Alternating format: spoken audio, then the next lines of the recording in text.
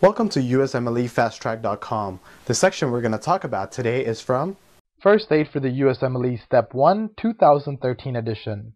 Page 55. Disease prevention. What is the primary disease prevention?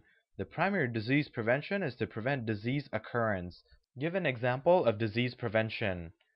An example of disease prevention would be HPV vaccination. What is secondary disease prevention? The secondary disease prevention would be early detection of disease. Give an example of early detection of disease. An example of this would be to get a pap smear.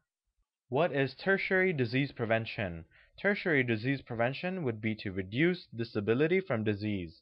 Give an example in ways to reduce disability from disease. An example of this would be chemotherapy. What is the mnemonic to help you remember disease prevention?